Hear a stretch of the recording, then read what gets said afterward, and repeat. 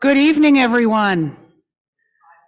Thank you so very much for coming in tonight and coming out to hear on this important topic. This is earth-breaking news, late-breaking news. This topic, it's the first of its kind anyway. That I've been with the city for, and I'll go a little bit into that, but I've been with the city for 15 years, and I have never myself heard a presentation on homelessness. And those of you who are familiar with HealthyU, which I'll talk about in 1 minute, know that there's very few topics that I shy away from. This is one I've wanted to bring here since HealthyU was born 3 years ago. So I'll briefly go into myself. Here's how the night's gonna go. Excuse me. It's gonna be fast-paced, which is cool for you guys because we have 3 phenomenal presenters, all of whom are up here on the panel. So we've got a lot of material to cover in an hour and a half. We're going to do our best to keep pace with that. But at the end of the day, my name is Patty Roberts.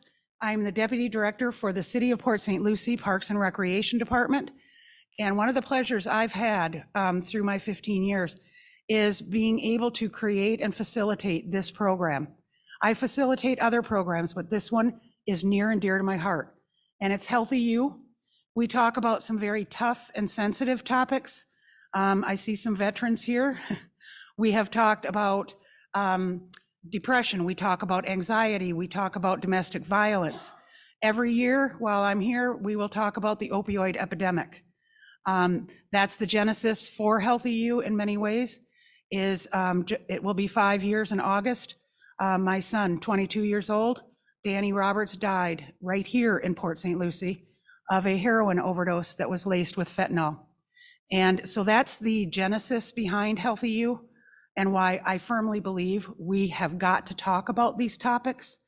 And before I leave that topic, I would be remiss in saying I miss Danny with every breath I take. So thank you for that opportunity to share that. Ergo, why we're here to talk about homelessness. Because in my experience, and these 3 subject matter experts are going to share, in my experience, homelessness is not the root cause of the issue that we're having. Mental health is a huge component of the homeless population, but I will let these 3 women either confirm or deny that. So that's a little bit about myself. Please turn off your cell phones. Also, please know that the restrooms at this facility are right out these doors and to the left.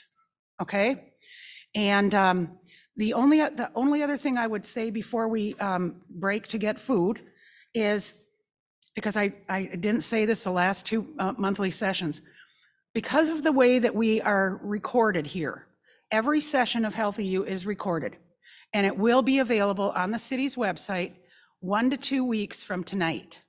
So to get to that recording, you can go to www.cityofpsl.com/healthy and the letter U. Okay? But every session is recorded. You'll get that 1 to 2 weeks on the website from tonight. However, because of the way we're set up with audio and visual, when you guys ask a question tonight, I'll be sitting right here and I will have to repeat back your question. And I'll repeat that question back, and then whomever the question is directed at, they'll be up here and they will respond to your question. Because otherwise, the recording doesn't pick up your question, okay? So that's kind of the HealthyU in a nutshell and what we're gonna do tonight. So we're gonna move right through all 3 presentations, one right after the other.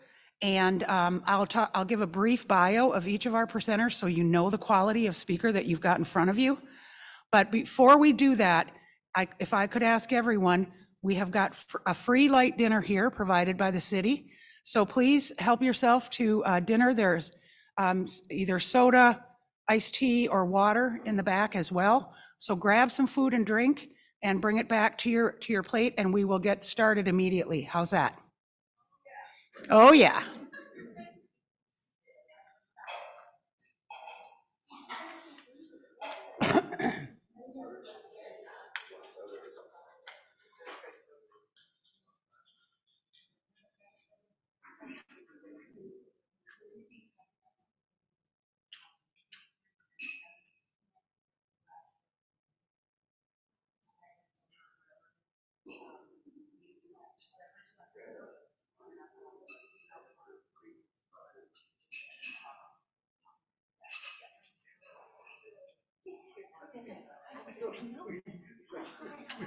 both look a little different over here. I look a lot different.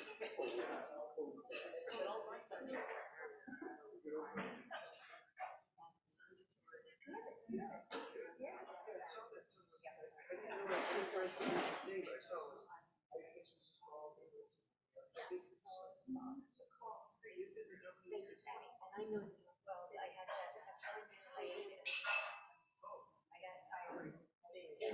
financial crisis. County and limiting my position.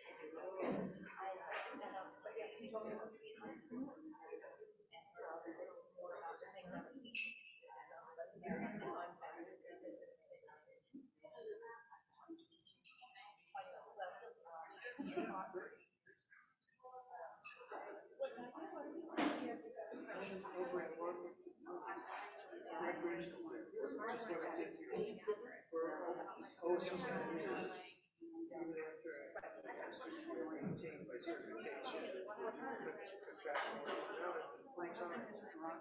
Oh, Rockford. Yep.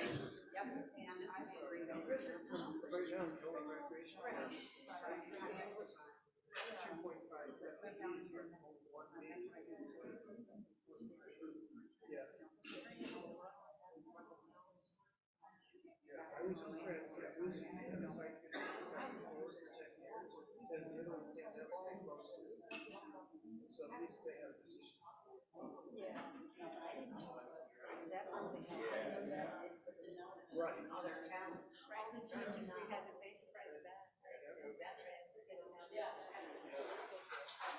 So it's The three of us have facilities, prayer partners, and that. it's about relaxation. It's kind of a remake of a presentation I did with recreation kind of a remake, and I'm having a social worker who work with Sandy Ellison. She said it's working fine.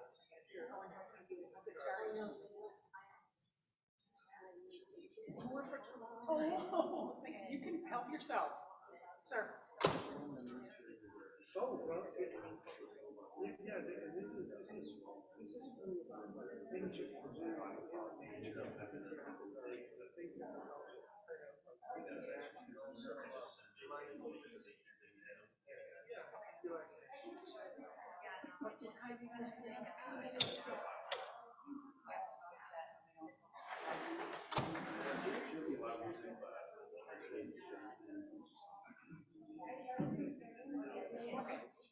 We do try to. I get it.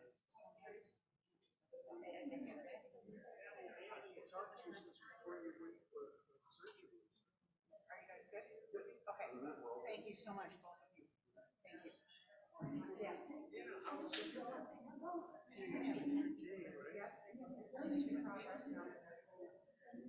Because at the time you were caring for your husband too, and you were, because you remember, you said, well, you're not sure if you're going to make it about dating.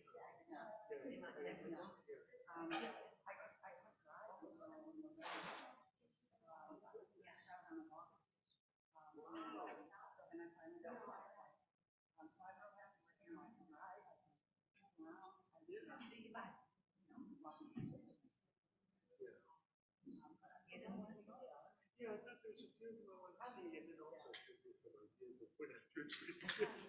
Okay. Help yourself?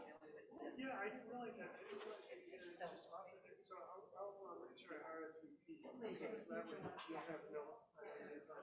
Yes, sir. They will not run out. I can see that.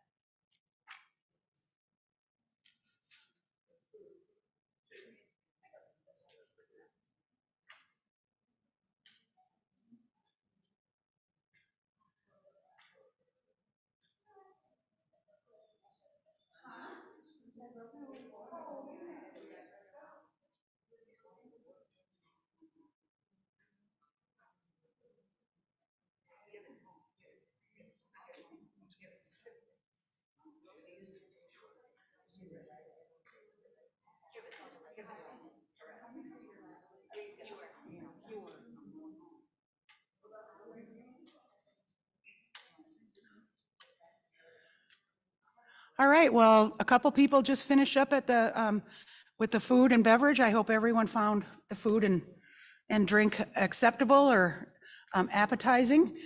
So thank you to the city for that. I do want to just briefly talk about some upcoming events. The flyers are all in your packet that's on your table.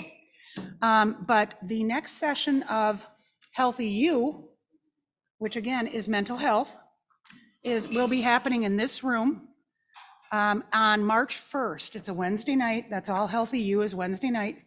And we're going to talk about adoption. In April, we're going to talk about resilience building, also in this room. Then in May, we're going to talk about substance use disorder with alcohol. Now, that's a brand new topic that we're bringing. I have never brought that topic because it's not my lived experience, but it is desperately needed in this city. So in June, we're going to talk about bullying, cyberbullying, and internet safety, which is a great presentation by our Port St. Lucie Police Department.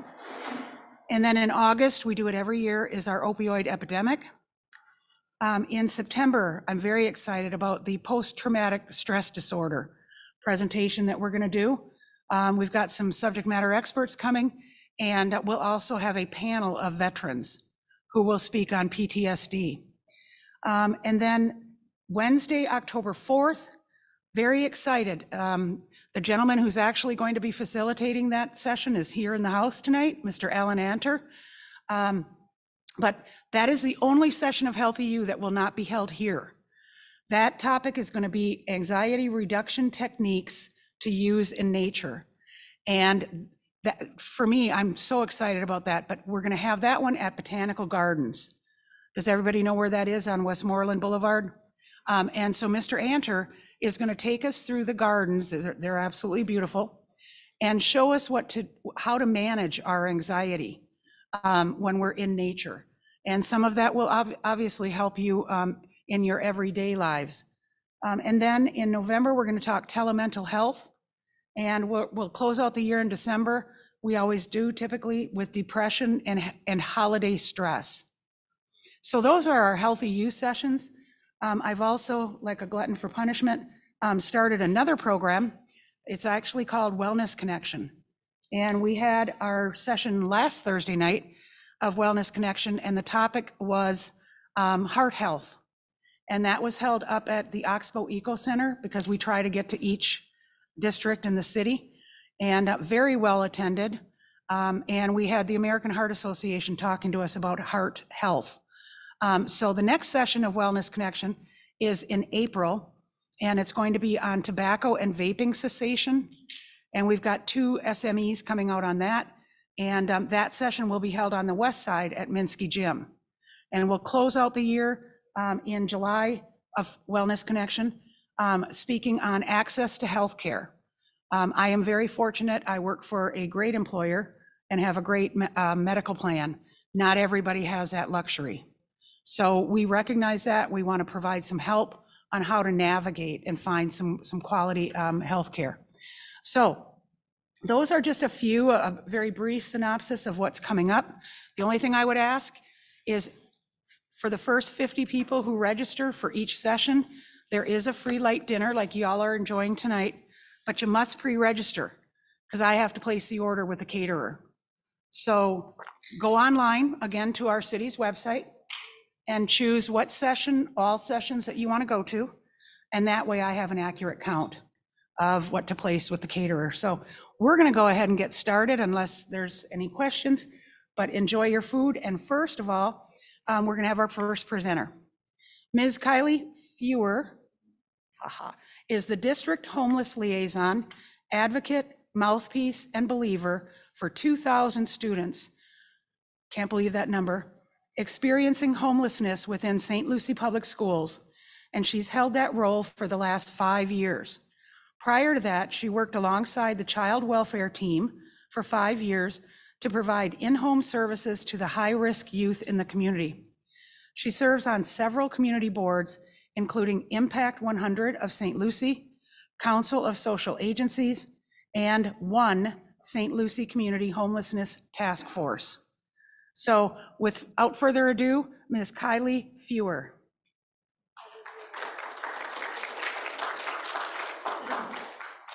and you just click. For this here? Yep, you should be able to. He changed, he has all the batteries. All right.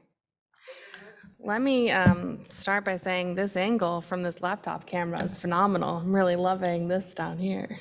Just kidding. It's not a great angle, but okay.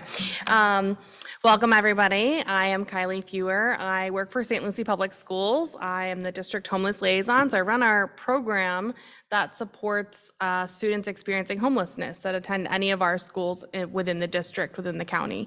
I started 5 years ago, and we had a little over 600 students identified as experiencing homelessness, and we really ramped up our identification strategies and tried to identify all of those that were living in homeless situations, and the number has grown astronomically over the last 5 years. So you'll see the number here. So 1920, we had 1,400 students identified as living in homeless situations. 2021, 1,700, 21, 22, it jumped up to 2,100. And when I pulled these stats for Patty like 2 weeks ago, we were already at 2,123, which is almost what we ended last year at. So if you're unfamiliar with St. Lucie Public Schools, we've got 36 schools, 2 alternative sites, and 9 charter or private schools. We also have a bunch of smaller private schools run through churches, all that jazz. They're not necessarily counted in these numbers because they don't provide me with their numbers. For the public schools, we have over 46,000 students registered at across our entire district, and right over 31,000 of them qualify for free and reduced lunch. So that's 67% of our students in St. Lucie qualify for free and reduced lunch. So that's 67, where their parents are below whatever that income threshold is for free reduced lunch. Okay, clicker does not work. We can go this way. Okay,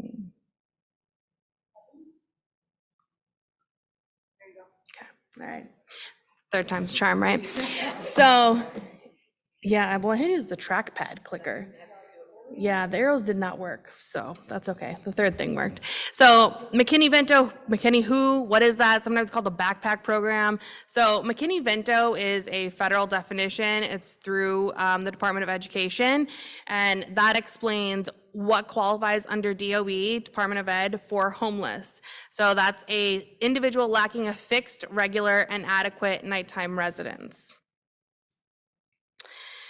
What are the different categories that make that up? Like who qualifies for that in St. Lucie? That's gonna be, your first category is shelters, as maybe none of you know, or all of you, I'm not sure where we're at with that, but we don't have a shelter here in St. Lucie County.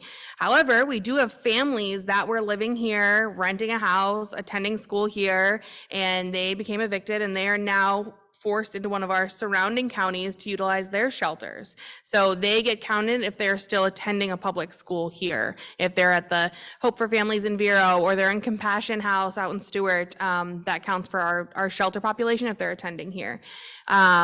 B is doubled up. So that's families living with other families due to economic hardship, and they have no other choice.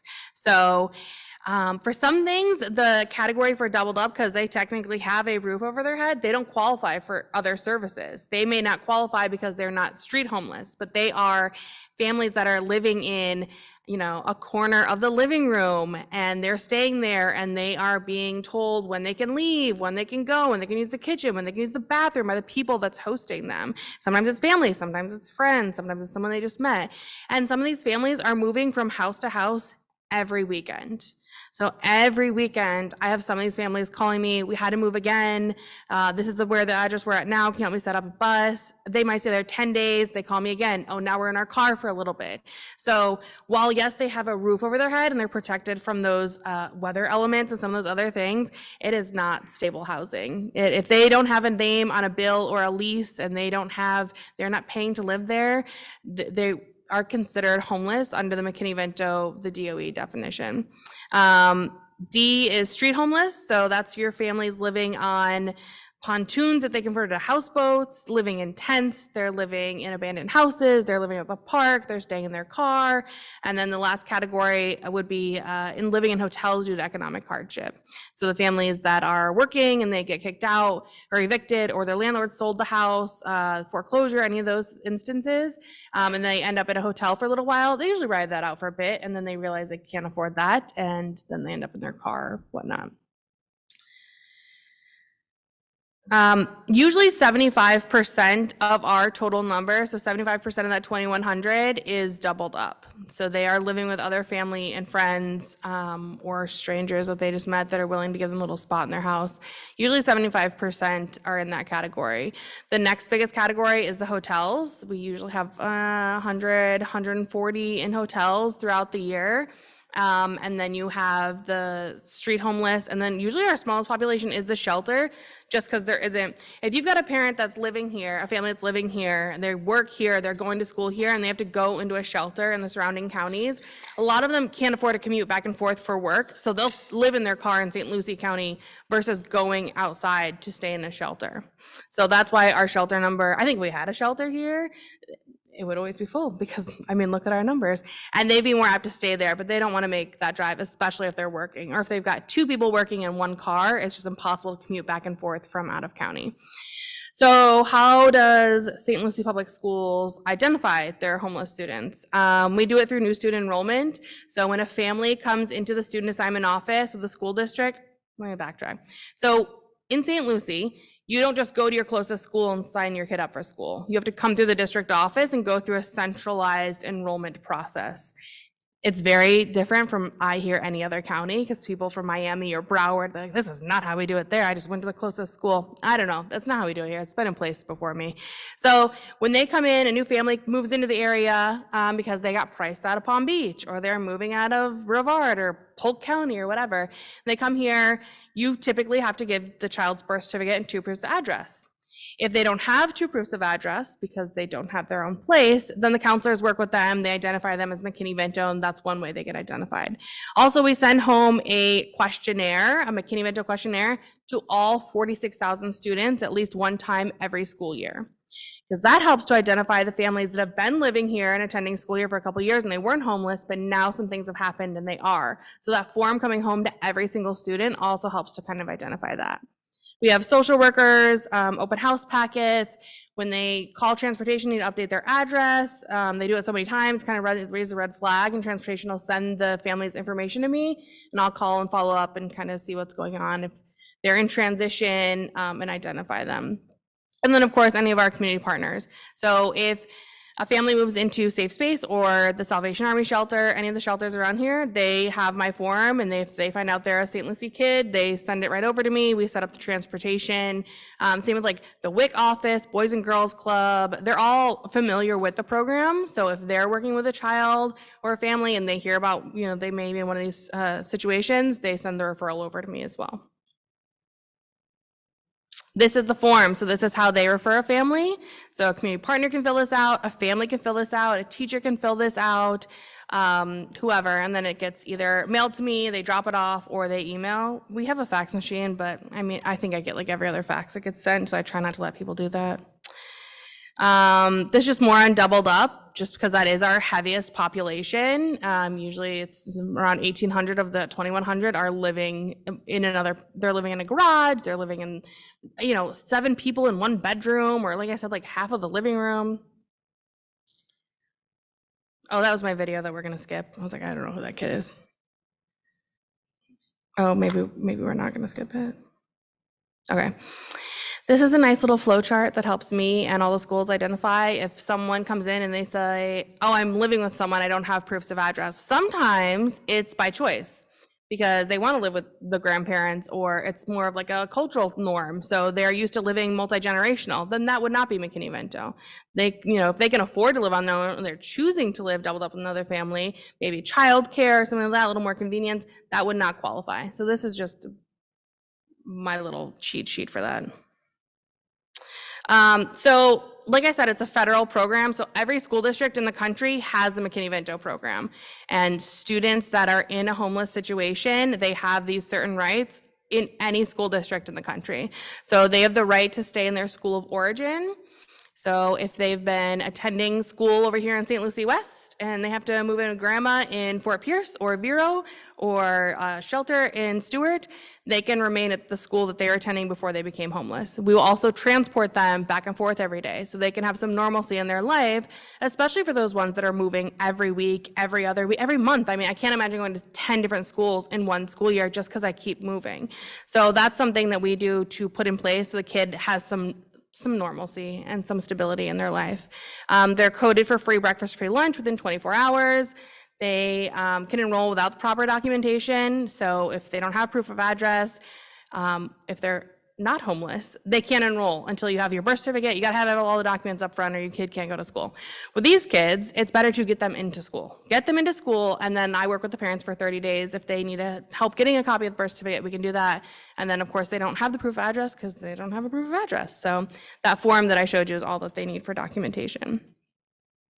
Some of the extra things that we do here in St. Lucie, we provide any barrier to education, I remove. So if the kid is not going to school because they don't have the collared shirts or underwear or socks or shoes or a backpack or school supplies, I supply it up to 3 times per year. They can get hygiene items every month.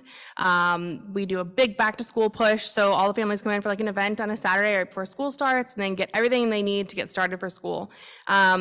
If there's younger kids in the home and they need diapers or whatever it may be, because unfortunately I get too many families that also have like an infant and they're all living in the car or all living in the hotel, we refer them out to community resources for that. We provide tutoring. So if a student's identified as homeless and they have a C or below in a core subject area, they can get up to 10 hours of tutoring through one of the companies we contract with.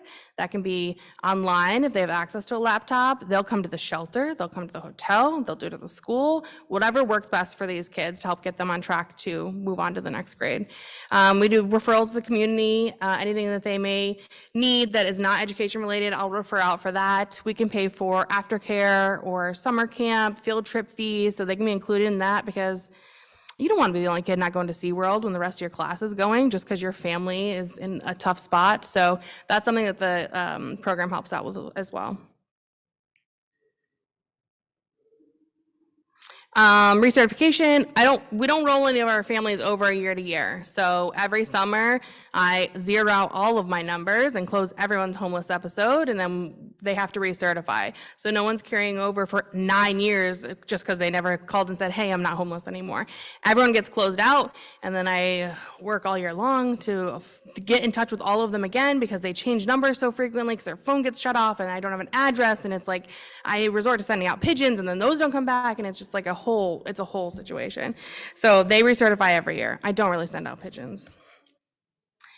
These are some of the community partners. So the Treasure Coast Food Bank, they provide a big portion of our hygiene items. Little birthday angels, they do birthday bags for 17 of our schools. So at the beginning of the month, I'll send over a report to the birthday angels. They're a nonprofit out of Vero, and they pack these really nice duffel bags that get delivered to the school and then delivered to the student on the week, sometime during the week of their birthday. It's not always the day of, but you know, we try.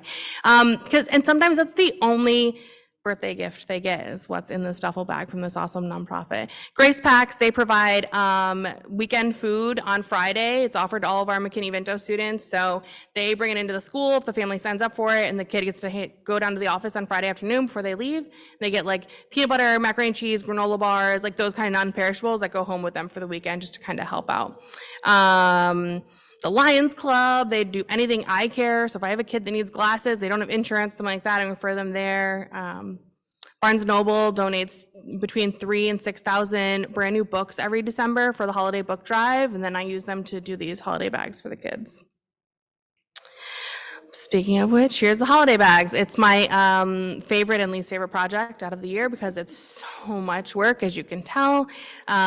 But books are really important to me. And when I heard about the stat down below, so in our less affluent neighborhoods, there is 1 book to every 13 children. And in our more affluent neighborhoods, there's 300 books to every 1 child. And when you go to a classroom or I speak to some of these groups of kids, so many of them don't have any print at home.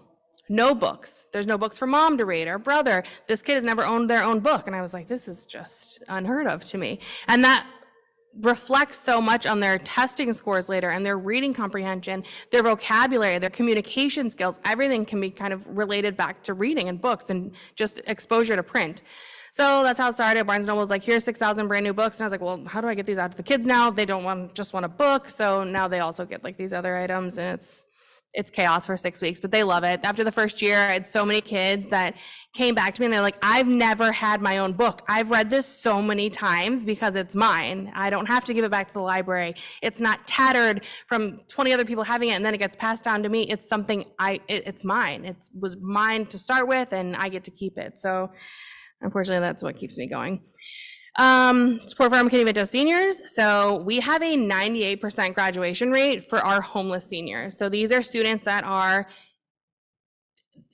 defying all odds and still continuing to graduate on time. So some of them are living in their car by themselves. Some of them are homeless with their family, hopping from house to house. Some have to stay with grandma because their parents are out on the streets, but they're doing it. They've got the grades, they've got the volunteer hours, whatever it is for graduation. So we pay for the cap and gown fees.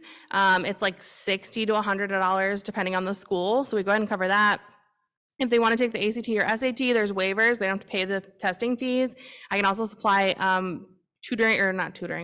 prep materials for that. And then we usually pay any senior fees that they have. How can you help? So I can't reach every one of our 46,000 students. So that's when I talk to community partners and community individuals like yourself if you hear of someone that is in this kind of situation, giving them my contact information, or if you just remember McKinney something, or the homeless program of the school district, doesn't matter, letting them know that program's out there, and then they'll find a way to get a hold of me, and then I'll provide whatever support to them that I can to help get them through to graduation. Because really that's, I don't deal with housing. I don't cure the homeless like some of these other presenters are going to talk about, but I can get you through graduation, to which hopefully will set you up to be less likely to continue in that homelessness cycle. Again, this is the form because this is like the most important part. It's very simple. The families fill it out, whoever, my contact information. I also have a one-sheeter that I'm gonna give to everyone that has my contact information as well, to pass along to whoever you want. And then I'm gonna conclude with being that person. So a lot of times these kids go to school and they're scared to talk about what's going on for fear of judgment, or if we have these teens that have to leave home because the parents locked them out because they're 18 now, but they're still their entire senior year to go.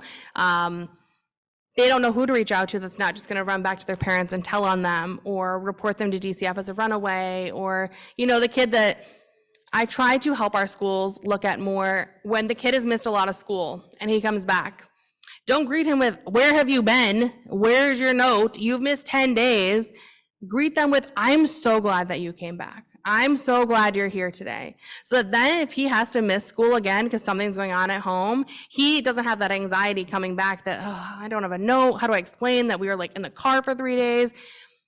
Be that person that he can go to that's happy to see him when he comes back to school. So with that, do you want me to do Q&A for me now or wait for everybody at the end? Okay, all right. So that's it. I'm Kylie Fewer. I'm gonna pass out a flyer real quick while she's introducing the next person. If you have any questions, I'll be here at the end.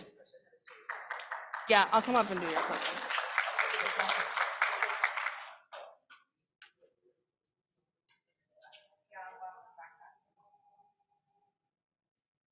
Wow, I learned stuff right there that I had no clue.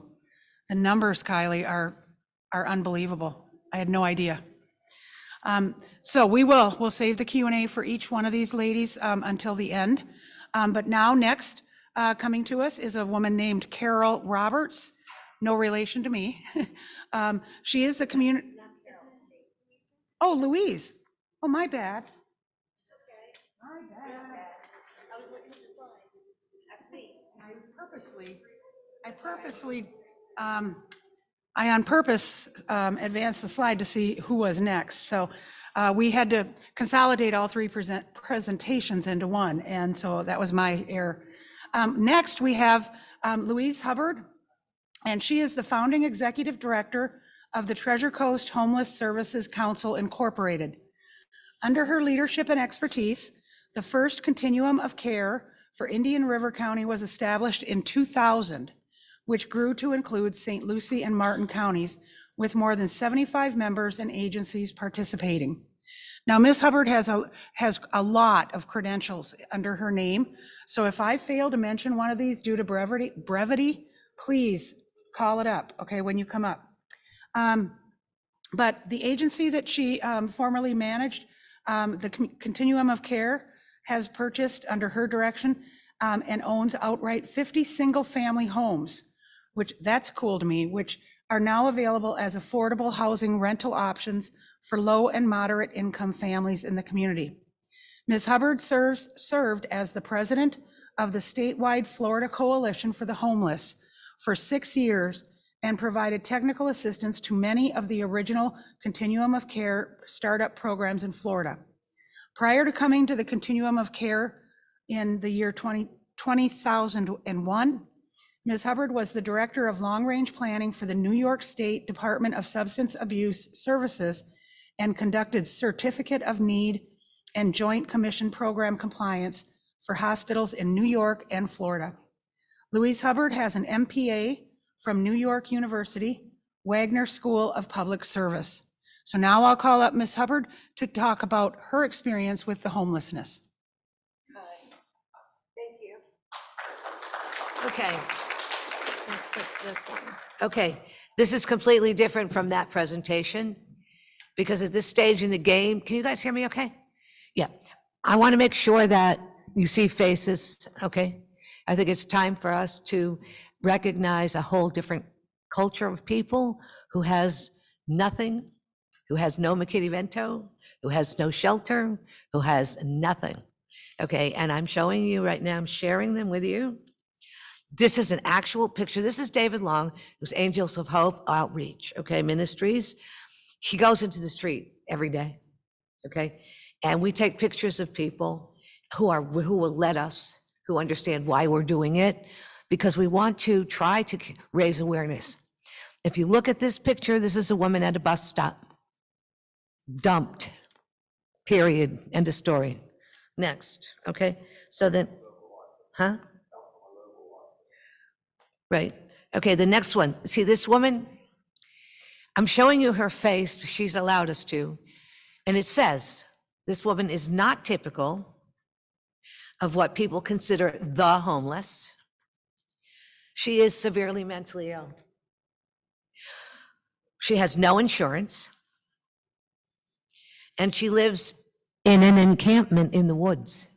This woman lives in a camp in the woods. You have to do is look at this woman to know she has issues that should be addressed. But she lives in a camp in the woods.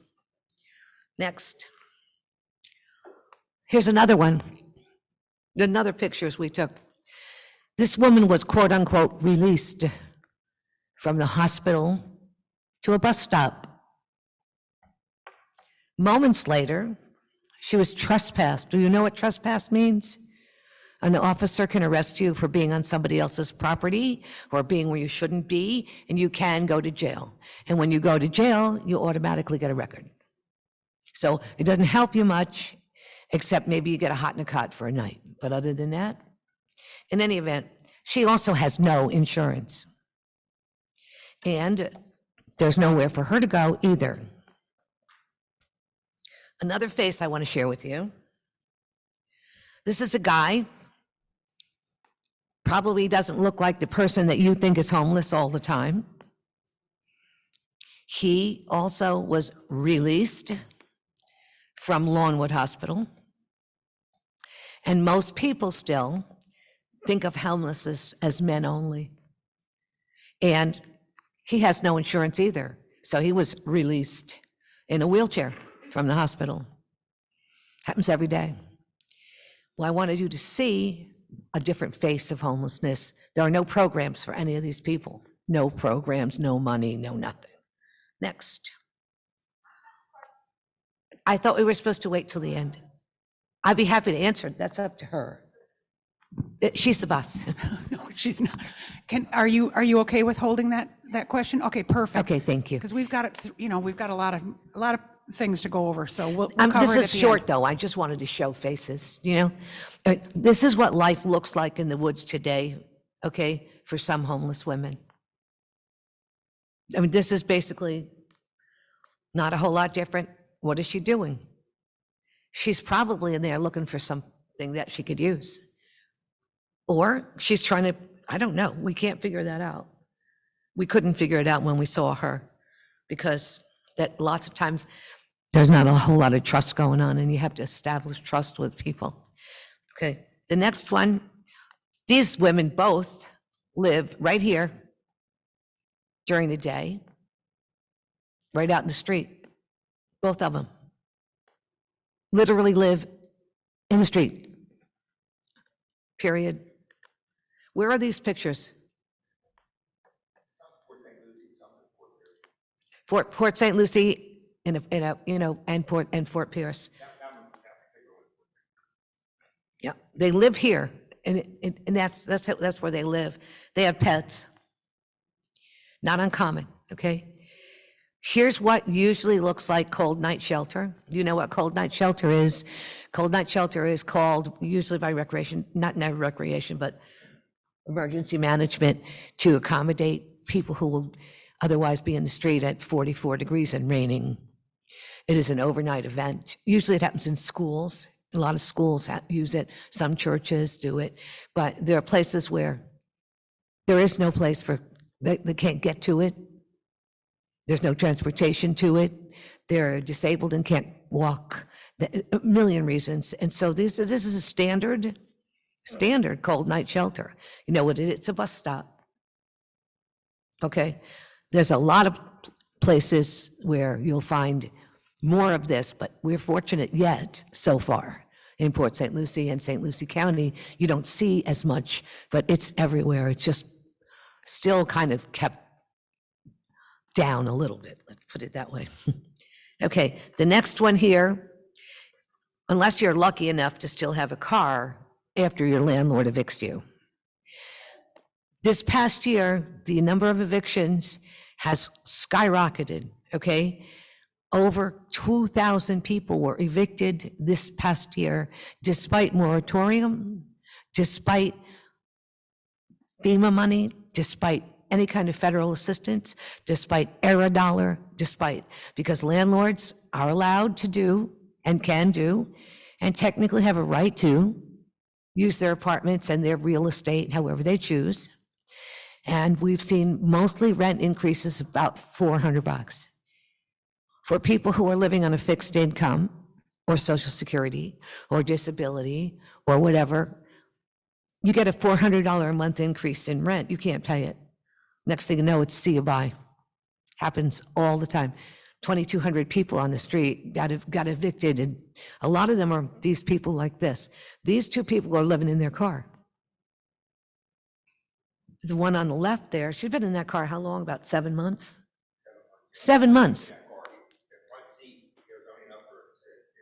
It's literally, I mean, you can't move in there. And the other one, she's always in the street, always, because she has no money and no place to go. And then there's another piece that I want to share with you. This is what we did last year in count, okay? If you look at this counting, these are the other people that Kylie's talking about. These are not doubled up, okay? You cannot be counted if you're doubled up. If you're living with somebody else, they call it, as you know very well, couch surfing. You cannot be counted in these numbers. The only people who are counted in these numbers are two places. If you are at the Hope for Family Center, which is an emergency shelter, or at, what's the one in Martin County? Compassion House in a bed, then you can be counted as homeless. If you're in a hotel, is the other place. And it has to be paid for by somebody else. In other words, you cannot be the one paying for it because you are not counted as homeless under those circumstances. So if you look, you'll see, unfortunately, okay, the numbers kind of run together. If you look at the number of number that are consistently homeless. You see, Indian River and St. Lucie has, not a whole lot of difference. Kids, these are kids on the street. These are kids that you go to Walmart at 5 o'clock in the morning and they're sleeping in the car with mom, so that, just like Kylie said, they want to get them to school on time and they need to be cleaned up and they need to have something to eat. And so the kids and the moms and kids are literally sleeping in a parking lot somewhere. The point in time count consistently every year turns up moms and kids and dads and moms and kids and grandmas and kids in cars outside of Walmart. They are literally homeless, okay? Because they have no place to go and they don't have any money. Number of veterans has remained relatively consistent, okay, that are homeless veterans. And I can answer those questions anytime you want, okay? But that's a whole nother story in terms of reluctance just to come forward, to be identified. So if you look in the last column, you see where it says no shelter is available? There is not a bed for any one of these people. There are no options. There is no shelter. There is no place to put them because they're full. I mean, they're full. I mean, Compassion House, it's got, 43 beds total? Homeless Family Center has 105. The end. The end. That's it, okay? That's all there is. So it's not easy to find a place. And I showed you this today because this population that you see now has been slowly emerging. Women who have been disenfranchised for one reason or the other. They lost a spouse, they didn't work and never got Social Security until it was too late, or they only got very little, or they have a disability, so they get $824 a month. Back in the day, and I can talk back in the day because I've been around 20 years, back in the day, you could kinda almost, if it was you and somebody else, kinda $1,000 from this one and 800 from that one, you could kinda almost make it, kinda almost. You had to use all of the opportunities that are available in the community technically, like food and all that other stuff and food stamps, and that's all changed dramatically, number one. And number two, I just paid $4.79 for half a gallon of milk the other day. So I just wanted you to see these. I'm really basically done, okay? Because I wanted to show you the new faces of homelessness. These women and men, okay, are not what Joe Average thinks of, when you see a guy in the street with pulling a cart, These are people who are unable to secure housing or keep housing because A, they don't make enough money. The end. That's nothing else. And yes, they also can't afford most of the medical services that they might need or might get, because again, they don't have any insurance. And hospitals are technically not supposed to discharge people into homelessness. And prisons are not allowed to discharge people into homelessness. And all sorts of other rules exist. The McKinney-Vento rules exist. But that's the reality of the situation. And I'm not out there. David is out there every day. Others, I don't work at Treasure Coast Homeless Services any longer. I retired December 31st, just telling you that. But the staff is out there, outreach staff. We just did a count this year again. And I guarantee you the numbers are the same. And basically, I just wanted you to see, this is a population for which there is nothing out there. And it's a problem. I wish I knew what to do. And I'm not asking anybody for anything, but I don't have the answer. And I don't know anybody who does. But it occurs to me that if there's a collaborative that's established where everybody who really cares wants to do something and works together, it's not even always about money. Because I couldn't get one of these people in with a landlord today if I wanted to. Because landlords want credit checks, background screening. In a lot of cases, they want 3 and 4 months worth of rent just to move into a place. And the rent's $1,200 is nothing. You can't even get a doghouse for that anymore. So technically, I'm not going to take up anybody else's time, but I wanted this to be different, and I wanted you to see who's out there. That is not the guy that's walking up the street talking to himself. I mean, they're there too. I will not deny their existence. But I'm saying that I think we need to think about this situation because it's not going to get better, because these people can't get a job, can't increase their income, will never be able to be in a position to do what you think people should do to get out of homelessness. Okay, that's pretty much it. Thank you.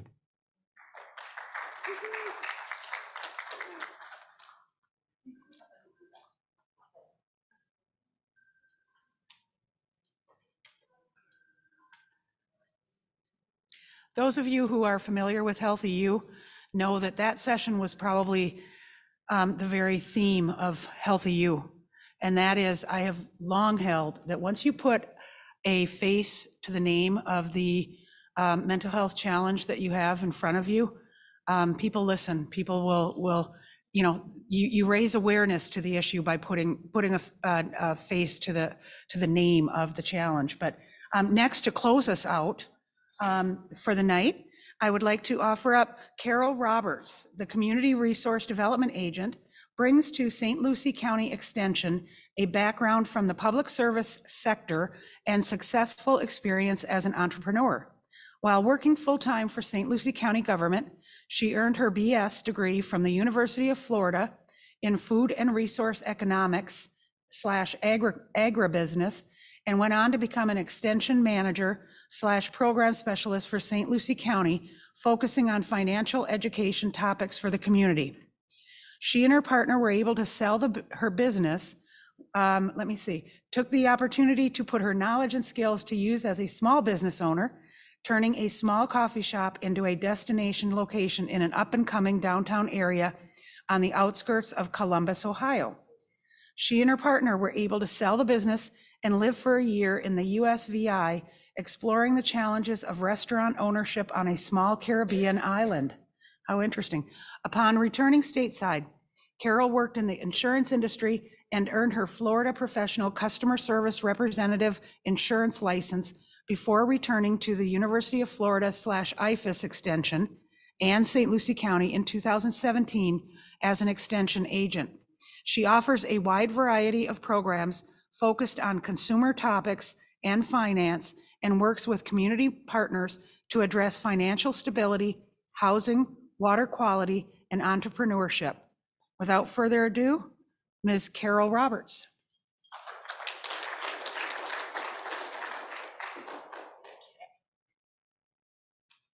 Hi, everyone. Thank you. I'm short, so let me fix this a little bit. There. All right. So these amazing ladies that you've heard from deal directly with the homeless population, and I have to give them a round of applause because that is a tough task. And I have it easy. I'm with the University of Florida Extension Service, and I get to focus on resources to help people possibly avoid homelessness or how to overcome it. So before I get started on how I do that, just to raise a hand, anybody here familiar with your county extension service? All right, a couple of hands, yay. So depending on the number of hands, it means how fast I'll go through these next few slides. And the trackball, oops.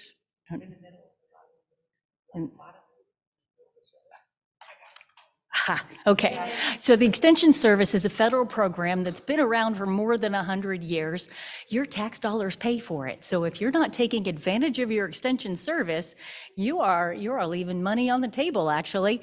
So it began a long time ago because our federal legislators said, all these university researchers are doing some great work, but how do we get the information that they're developing and finding out to the farmers who need to grow more food for people? And that's where Extension started, but then it grew from there.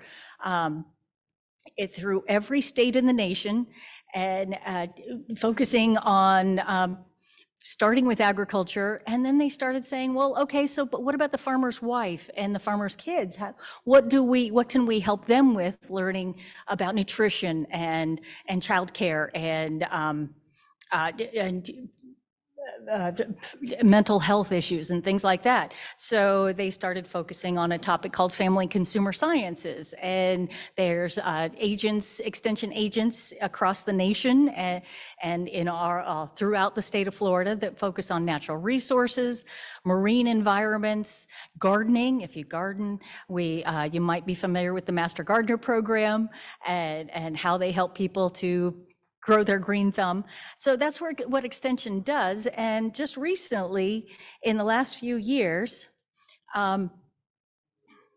we have expanded into other areas. So here in the state of Florida, cooperative extension is a partnership between the USDA, the state of Florida, and specifically each county government, and it's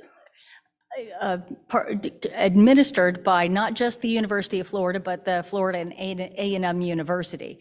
And what we do is provide research-based, non-biased information that helps people make better decisions. So we feel like with knowledge is power. We want to help get the information out to people to make better decisions, and not just the adults, but youth as well. If you're familiar with the 4-H program, it's not just raising animals, it's creating future leaders through experiential activities and things. So Extension is an anomaly that not many people have heard of, but we are a great resource. And I want you to remember that you can take advantage of your county extension office by phone, by email, go into our website, and we have a lot of information out there that people can use. So my area, let's get focused, pull it down to the local setting. My area is called Community Resource Development, and it's a pretty new subject area for the University of Florida. And I am the first CRD extension agent in St. Lucie County. So I got to kind of create this position, and because of my background in financial programs and my connection with social agencies through the Council of Social Agencies, I focus on financial stability, economic stability, and helping to improve the local economy through people better managing their money, or improving their job skills, or starting their own small business and start, creating jobs in the area. So that's kind of what I do in a nutshell. And so for the finance and consumer education topics, I have a series of programs that I work with community partners to offer. I've tried doing just general programs for the public on how to create a spending plan, or how do you manage your credit score to make sure it's as golden as possible and you can qualify for the lowest interest rates and save a lot of money. I don't get a lot of attendance at programs like that. I think there's a stigma that people might not know everything that they should know or feel like they should know about their money. So a lot of the work I do is through community partners that allow me to come in and work with their organization members, or I offer virtual programs where people can watch an educational topic, learn about it, and learn on their own. So we try to meet people where they are with these programs on different topics. So those are the financial life skills classes.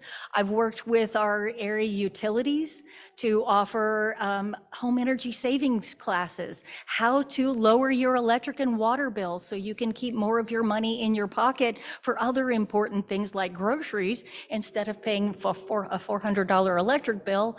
There's ways that we can shave things down and be more efficient with our funds. I actually got to partner with St. Lucie County for a credit score improvement grant, where if someone came to one of my programs at the library on how to manage their, how to create a spending plan, it qualified them to have a one-on-one credit review. We looked at their credit report, and if they had an outstanding debt, that we could pay that would help improve their credit score, the grant paid it. $500. And they learned how to work with debt collectors so that if they had other outstanding debts that were holding them back financially, they knew how to take care of those debts one at a time and get in a better financially stable place so that they could look at their money in a different way. But, you know, it's a step-by-step process to get there. I've offered a money management boot camp at the United Against Poverty, and that was pretty well attended. So anytime I can get in front of audiences and help them understand maybe if there could be a way to improve your financial situation, I'd love to. So that's my pitch on you know, use your extension service and use your community resource development agent for financial education. Besides that, I help encourage small business growth because, you know, that's the backbone of this country, is small business. And a lot of people have an idea of a business they want to do, but they're not really sure how to get started. So I kind of go through and direct them licensing and record keeping, how to be prepared for the taxes that they'll owe, little things like that, that not everybody understands when they have this great idea to start a business. All those business chores are not really why they're starting a business, but they're necessary to be able to stay in business. So that's where I come in. And I've worked with veterans in agriculture groups to help them understand how to start small businesses. I focus on landscape maintenance interests who want to get started with a lawn service business, one of the easiest ways to get started in business. And one of the easiest ways for maybe some of our returning citizens to get employed is to start their own business. A lot of times they face challenges with their backgrounds that prevent them from getting employment. And if they can find a way to start their own business, they can maybe become financially stable and be part of the economy. So that's a little bit about what I do with finances. And then the fun part of my job, I don't focus on too much, but it is a fun part. I get to help people talk about issues. So there's a lot of issues that are going on, and not everybody feels like they can share their opinion. So I've been trained as a facilitator to help guide deliberative dialogue discussions so that people can come together in a group and share their thoughts in a open and non-threatening way, so that we can move forward and maybe come together with ideas that can improve our local area. So such as the COSA Affordable Housing Retreat. As a member of COSA, I heard a lot of the social agencies voicing their concerns with their program participants. Maybe it wasn't an organization like Louise's that deals specifically with homeless. Maybe it's a domestic violence situation, but their clientele are facing a lack of housing, and it's impacting those social agencies. So we got together and talked about what we could do as a group of social agencies to help alleviate that, or what could we address together. So those kind of things that help move the conversation forward is, like I said, the fun part of my job. So if there is a way that Extension can help you to get a better handle on your finances, somebody you know might need some advice on how to get that improve their credit score so life costs them less and they could afford the other things they need to have, then take advantage of your Extension office and your community resource development agent for that. And that was a mouthful really fast. But, thank you.